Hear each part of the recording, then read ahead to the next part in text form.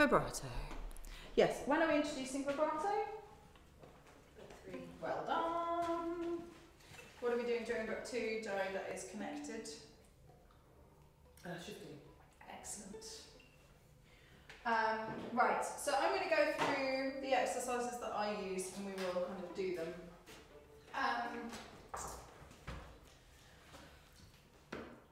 Yeah. Is that all right? Mm-hmm. Yes. Okay, so the first thing we do when we're looking to do vibrato, and I will give you some idea of how long my students tend to take on each bit, but obviously it's flexible because it depends how much practice they do, how easy they find it, you know, blah, blah, blah. So, no violins, please. Find a space next to a wall that you are comfortable, and imagine the size of your violin so that your scroll would be on the wall.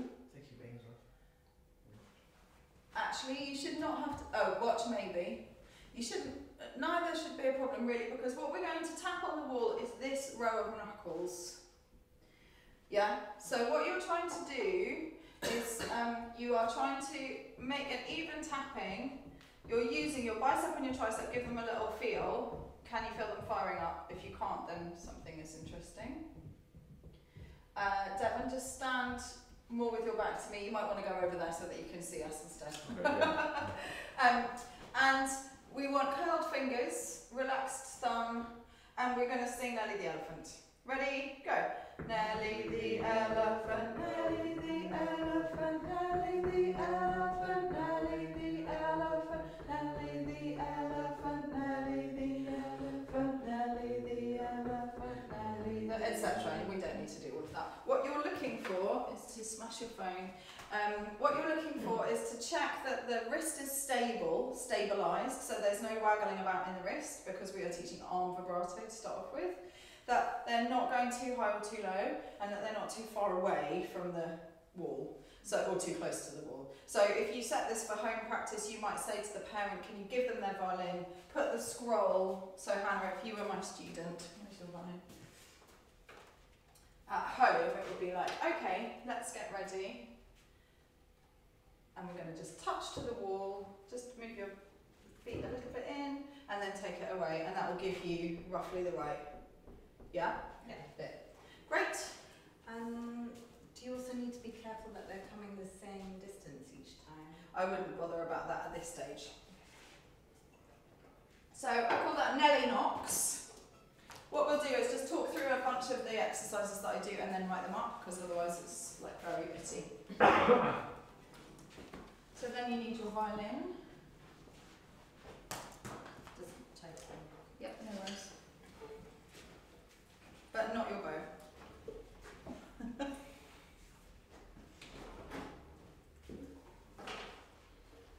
And we're going to practice polishing. I personally am a fan of A3 very lightly.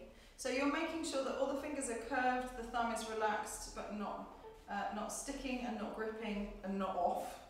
And we just want to practice roughly between first and third position. So this should be pretty easy for them because they've done it, you know, for ghosties, blah, blah, blah. But again, you're looking if there's anything like this happening, or if they are like really tensing around the instrument. If the thumb is tense, Devon, what would you check before you try and improve it for them, with them? General handshake. Good, handshake, yeah. Another thing, Joe, well done. So repeat the question. If the thumb, if it's tense on the left hand, what would you check before trying to actually fix it? Oh, check the setup. Yeah, very good. So check that all of this is working well, because most of the time this is about this not working well. It doesn't feel comfortable, or it's not, the head is actually not securing the violin properly, and so they hold here because they feel otherwise the violin will fall. And one more thing that you want to check? This is a hard question because you've had the obvious answers taken. The hand isn't sticky. That's a very good answer. Yeah, we might literally have, like, you know, food on the hand that is literally sticking. It might be very sweaty if it's summer. Some children just sweat through their fingertips a lot anyway. I've got one kid who's, you know, there's always just little patches of damp on the fingerboard. And, you know, I just say to her, well, you just have to wash and dry your hands a bit more often. But, you know, she's 13 doing La Folia, so it hasn't held her back. And we want to check that this, you know, that this isn't waggling about. And you might want to kind of poke them in the big muscles, the bicep and the tricep, so because that's literally like, those are the ones that they need to move. And what they often think is this, so then they kind of get like distracted by the forearm. And if they're finding that very difficult, they can even practice doing it in the air. I mean, obviously it's the same as the Nelly Knox, right? But just, actually probably not even that much bigger, a little bit bigger maybe. Well, it's not bigger, then get smaller, I guess, so we can understand the concept. Yeah, good. So you're just checking that this is all fine, that they can get up and down, that they can keep the finger on the string but on the top, and I call that polishing. And then let's do one more, and then I will write those. The different fingers then? For you, no, I am of the school of thought that once you get vibrato on a 3, you can try the other fingers and it tends to work, rather than trying to do them all on loads of different fingers. I think because it's arm vibrato and the 3 is sort of the middle of, well, 2 is obviously more the middle, well no, just as much not the middle. But I think the 3 keeps the wrist in the right position as well, whereas 2, I would worry you could have the 4 too far away from the string. And 1 just would make it too tense.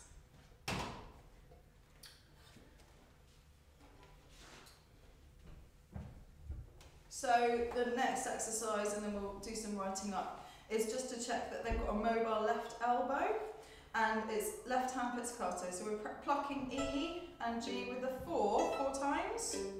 3, 4, and then plucking with the 3. So it sounds the same, but they change the finger each 4 sets. And go to 2.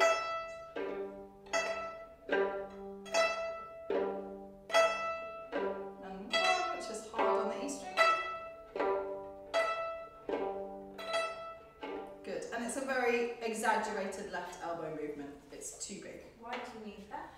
Just so that if they're tense with the elbow where it is, everything is going to be harder. So it's just a freeing exercise. So let's write those 3 up. So we have the Nelly Knox. Check that your violin's width away from the, well, length away from the wall, and do make sure they understand they should sing all of it, because that is 72 knocks, I think. Is it 26? Is it 26? No. 24 in each variation. No. And Nelly the Elephant's 6, so no, it's not even that. It's 150. So it's a good amount. So Nelly Knox, and they can do it to the music. And also what will happen when they do that, which won't happen with you because you're not learning vibrato for the first time, is that as they do it, they start off totally fine, and then it starts to kind of go a bit mad, and that's because that's what happens when your muscles are moving from the, if you think about the 3 C's, moving from cooperation, I can do this, into consolidation, because you can make your body do something a few times, and then once the muscle gets tired, it starts to malfunction, and that's why there's 10,000 repetitions between cooperation and consolidation. Do you remember what I'm talking about? Do you want me to write it up? So the staircase of learning is the 3 C's. This is comprehension, cooperation, consolidation, also known as, what does Ed Crichton call it? What's the word, the C that he uses? Something repetition, constructive repetition. I prefer consolidation because it's neater. So comprehension, I understand what I'm supposed to do. Maybe I can't do it, but I understand that vibrato is an arm movement where my wrist is supposed to stay still, for example, right? Cooperation, I can do a few of them. I can make my body cooperate with my mind and do it. Consolidation, I can do it without thinking. And this is where the 10,000 repetitions happen. Thank you, Joe. So we have the Nelly knocks, and then we have polishing, and you know, lots of my kids love anything to do with the phone, so we use a stopwatch and do 60 seconds of polishing, or they do 50, have a break after 25 and then, you know, do another 25, or they do it while they listen to their favourite Suzuki piece. You know, look, there are loads of ways that you can make them do it lots of times. Basically, it's not just 10 times. Like, you're not going to get through 10,000 repetitions very quickly if you're only doing 10s at once. And then the left hand pizzicato to check that the left elbow is mobile, and the other benefit of that is that they're practicing this with each finger, and that is part of what will happen in vibrato, is that the finger will open and close in shape. So what do we call this? Left hand pizzicato. Pits, e.g. 4 on E, 4 E Gs, times 4 on each finger. 4 times e.g. with each finger. Yeah.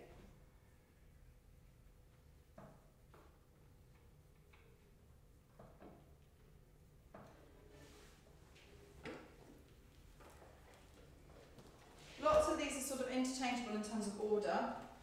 We do finger gym, and I just get them to do both hands at once because it's useful for finger flexibility. And the right hand is easier to do the same thing with both hands. And yeah, those are the two reasons for doing both of them. So put your hands like you're holding a book, very thick book.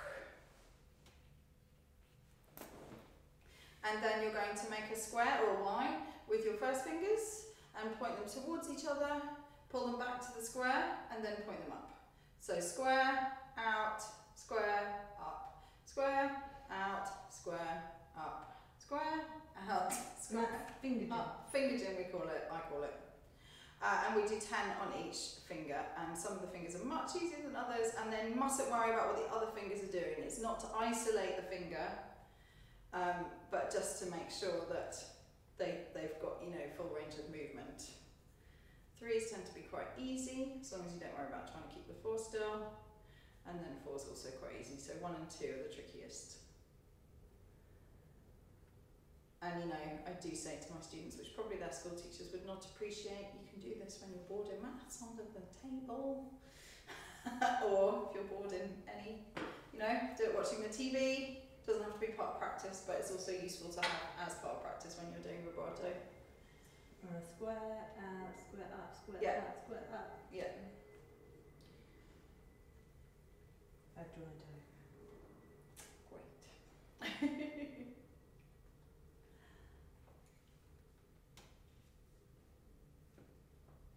Great. Okay.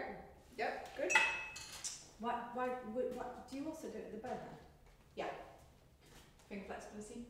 Yeah, okay. So we just do it together. I think it's easier to do it facing each other.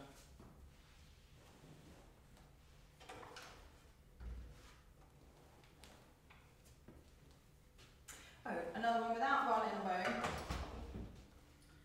is called air vibrato. One of the things that really, I'm just walking between my violin and the screen. Anyway, one of the things that happens a lot when they first start to try and do anything with the bow that's to do with vibrato is this. They can't do the slow bows while their left hand is doing anything. So this is a really nice way for them to practice that without the horrible sounds. Everybody stand up, please. So you're going to do your vibrato with the left hand, and then you're going to add some slow bows. This is called air vibrato. Just make sure your wrist is out a little bit more. Yeah, exactly. Yeah, so just like you, I know you do play like that. Yeah, and so some of them will do this for ages and it takes quite a long time and they might need a parent helping them. Yeah, exactly, yeah. So air vibrato is that. Quite tricky, actually. Yeah, it's really tricky. Yeah, it is. Partly because you've got, without the grip of the finger, you're actually physically changing your balance. Yeah, yeah. Yeah, you don't need to do it that big. It'd be smaller. Yeah. Yeah. Yeah, but you want, again, you're always looking out for, is there any waggling happening in the wrist, or is the angle going, because you want to make sure that they're keeping on, like I said lots of times before, one of the things that's tricky about violin is to isolate different muscle groups while you're using other ones. So in this case, we're using these big muscles to make the arm move, and we're stabilising these small muscles to stop the wrist moving, and that's quite sophisticated for some students. They can move the whole arm really well, or everything is quite tight. And so for them to be able to practice it without making a horrible sound and feeling uncomfortable with the violin is really helpful for them. All right. So next one, grab your violins, please, but not your bows.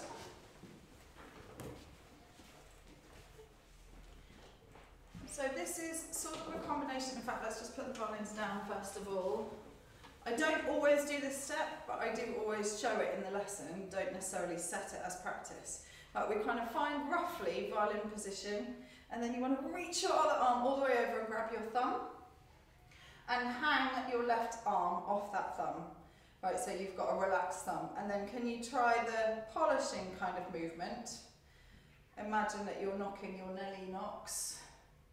And that will really isolate the thumb movement that has to happen when we do vibrato, because otherwise the thumb is going to move up and down with the fingers. Yeah? So I don't tend to set that as practice because it's awkward and uncomfortable. Sometimes if they really want to do it, I'll get the parent to hold the thumb. But the reason for doing that is then to get the violin, put it up, and you do need to just secure it here with your right hand, because we're going to take the front of the hand away from the violin, so it's not like the other ones. So what you want to do is take the hand away. So they might just need to practice doing this for a start. Most of them probably won't. And then with the knuckle on the first finger, you're knocking the E peg. Nelly the elephant, Nelly the elephant. And the thumb should be staying in the same place, and so you can see from behind that that muscle, that thumb joint is moving in the same way as it was when we were holding the thumb and doing it in the air. Does that make sense? I'll just have a little look at you all. Very good. Make sure you're stabilising those, so it's not that. How to make Yeah. the violin go out of tune. No, they're doing it far too hard if that's going to happen. Very good. The thing you're looking out for is them coming down. One of the major problems in vibrato is that the base of the first finger ends up underneath here, and then it's all just like that's part of what happens if you see that. So make sure that it's the knuckle, that's why the knuckles are so helpful, not the finger, the base of the finger. Yeah. Not the middle knuckle. Knuckle knocks. No. Base knuckle. Part two. E-peg knocks, I call them. But you can call them whatever you like. Knocks. Nelly knocks on the E-peg. E-peg knocks. Sounds like a Christmas tree. So let's write those three up. So that is air vibrato, slow bows with vibrato in the air on the left arm.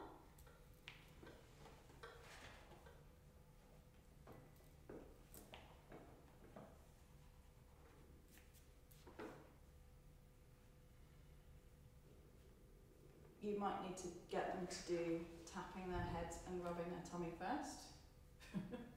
I think most children can do that. Most of them are kind of interested enough in doing that in the playground or whatever that they've learned that already. But if they haven't, it's a good one to start with.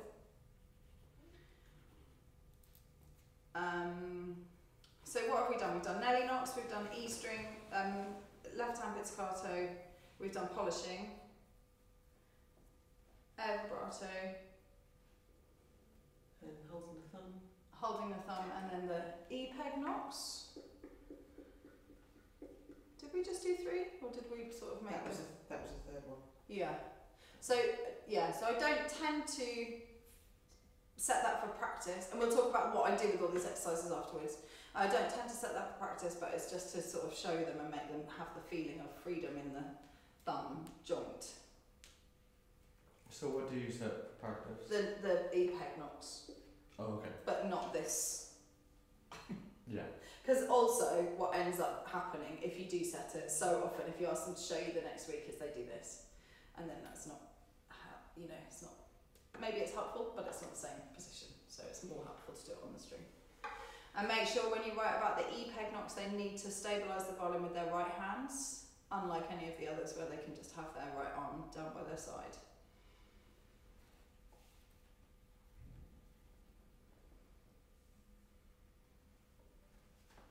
Oh, finger gym, that was the other one we did. But we've written that up, haven't you? Mm-hmm. Yeah, cool.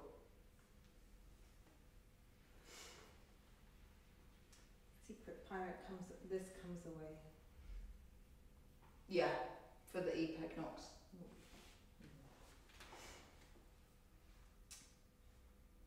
So I would say that those are the exercises I consider to be the kind of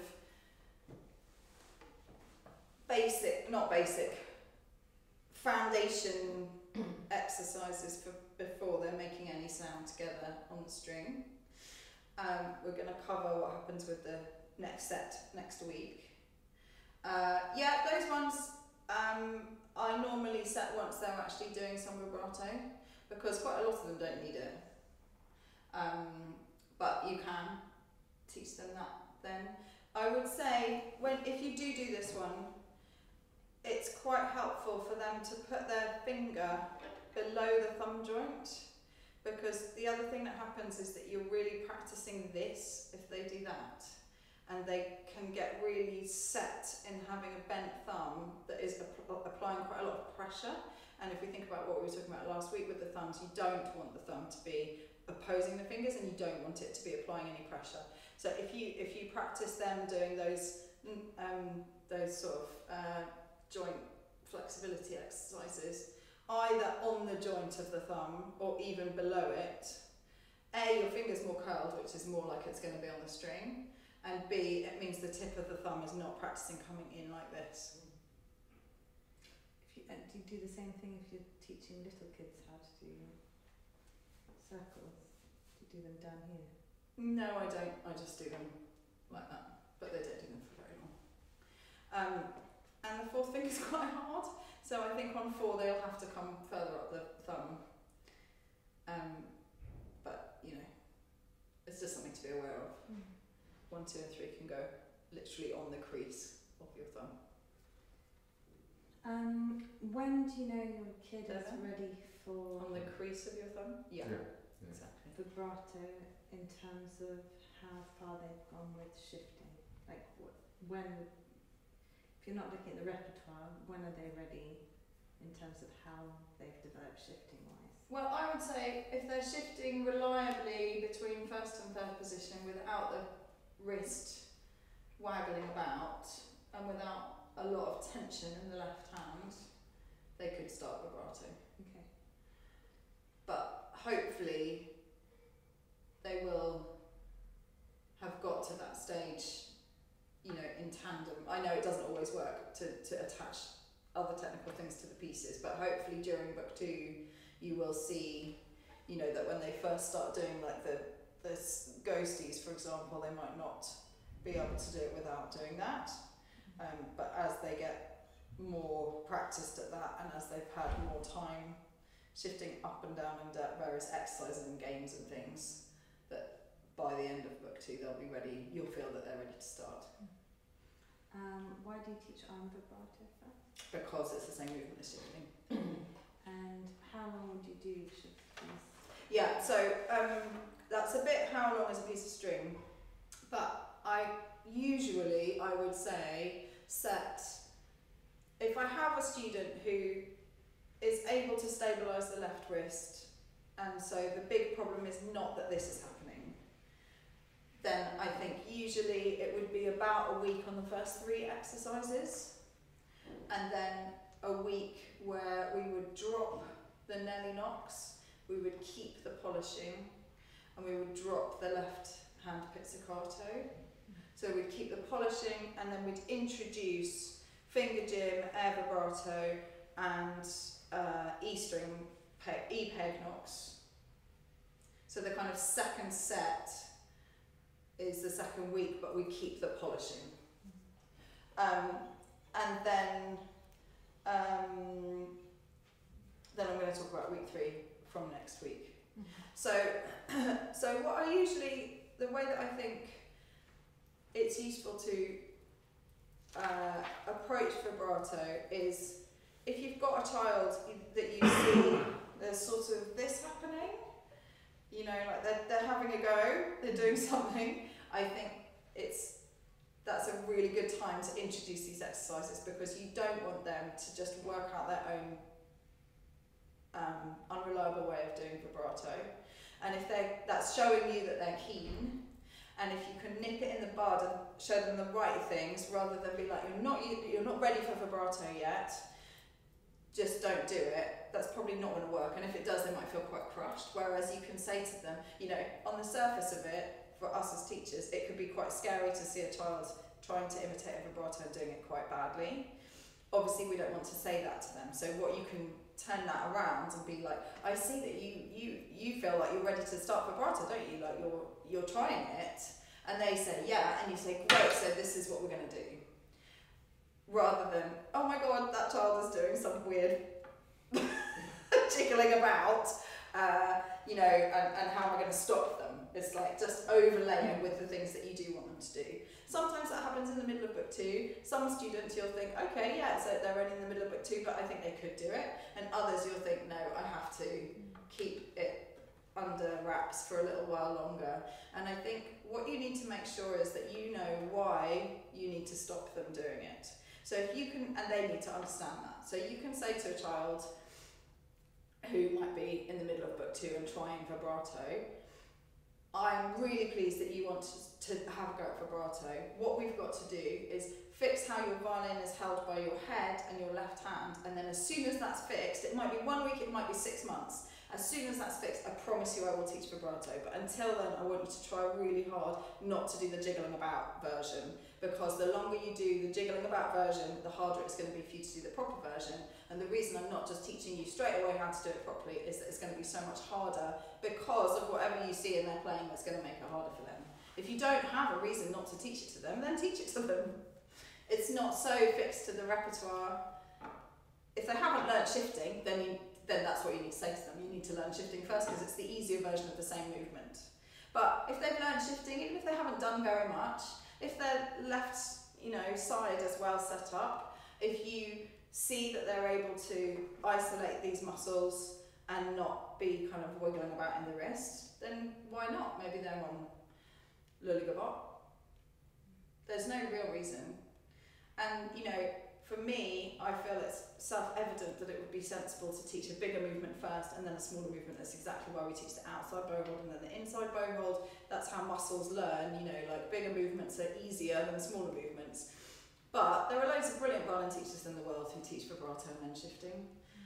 That's not how I want to do it, but if you've got a child who's desperate to do vibrato and you think, oh, I haven't taught them shifting, and they're not going to accept that shifting would be a good idea to do first, then maybe you experiment. Let me know how it goes. But you know, I think when you have those kids, and it's often also older children who are not so far through the repertoire, but you know, they want to do what the kids the same age as them are doing, they see them in orchestra or whatever. You know, if they are going slowly through the rep, but they're well set up, ready to do vibrato, I don't think that you need to hold them back from doing it. But I wouldn't introduce it earlier if they're not keen. Because I think, for me, it's worked really well to have book 1 about violin, book 2 to be shifting, and book 3 to be vibrato, and then it all comes together in book 4. That just seems to me to work really well.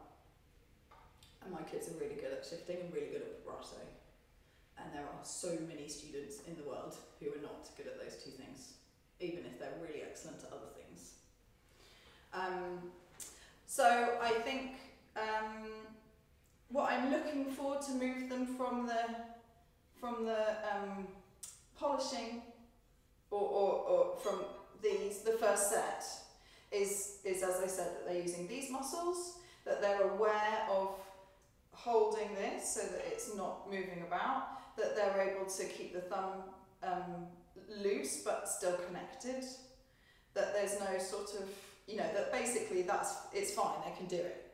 They don't need to do 10,000 of those things. It's to take them on the way.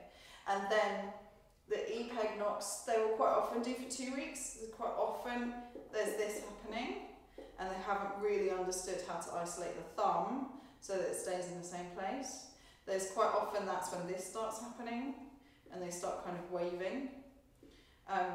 I do say to my students, do you wave to yourself when you see yourself in the mirror? Like, hi! No, we don't wave to ourselves, so don't wave here. But is that releasing some of the privation? What is? So we're not waving to ourselves and looking this way, but are we still keeping a little bit of the rotation in our wrist to keep the fingers parallel to the string? No, I think it's fine. If it's out like this, I think it's fine. It's literally, we're just focusing on what's happening here for that. Right. And what's happening here in terms of stability. I don't think to practice it like that is going to help them. I'm absolutely passionate about not teaching a vibrato gap. A lot of teachers will talk about introducing the vibrato gap, and what they mean is that when the children are playing, they get them to practice making a gap here. And what happens with that is that you get a very quick, very easy result of vibrato, and it's all totally either huge or tiny. It's completely tense. It's just out of control, and it's basically like a spasm. And you know, I haven't done a comprehensive look at the slow, you know, make them slow, but I bet if you watch that Augustin Hadlich on, you know, a quarter of the speed it should be, every time you see his left hand, there is going to be contact here. So for me, when we vibrate, the contact points are the tip of the finger, the base of the top pad of the thumb, and the base of the knuckle of the first finger. Most of the time. But just a little bit, not as much weight then. No weight. Yeah. No grabbing. Like you could put a piece of paper there and it would just go up and down with your hand. It's not stabilising against that, but it's definitely not coming out like this because of the amount of tension that brings. So think of freeing it rather than releasing it. Yeah. And then next week we're going to talk about what happens when we actually start making sound and how you can really help them to focus on, in fact, that bit, and it will make it work much better. Okay. All right, any questions so far? Good, great, thank you all very much. Shall we play something to finish? How about tonalisation? Major then minor, we can think about our vibrato and the things that you like that you're doing, and things you might think, oh, I'm not sure that I do want to be doing that after all. And when do you teach non-on vibrato? We'll talk about that next week. Okay. So just pay attention to how much contact there is at the base of the first finger, what your thumb shape and tension is like, and what's happening at the tip of your finger.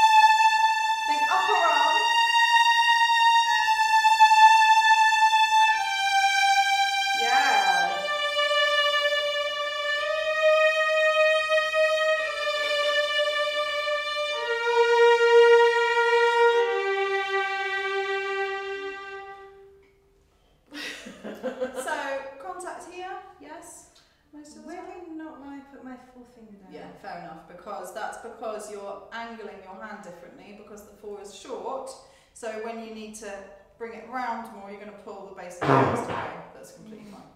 Yeah. Okay. Any thoughts? They sounded different, the fingers. Also, first finger is hard. Well, I feel like I do more of this than I do the other fingers. Yeah, I think that's right.